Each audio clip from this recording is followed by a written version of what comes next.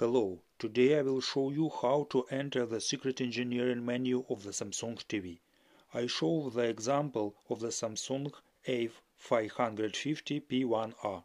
Take the remote control for your TV and quickly press these buttons within 2 seconds. Info menu mute power. The TV must be turned off before doing this. So quickly press our combination of buttons. We see that the TV turns on and the service menu appears on the screen. Attention! If you do not understand why it is needed, then do not change the values that are currently set. To move through menu items, press the up or down buttons on the remote control. To change values, press left or right.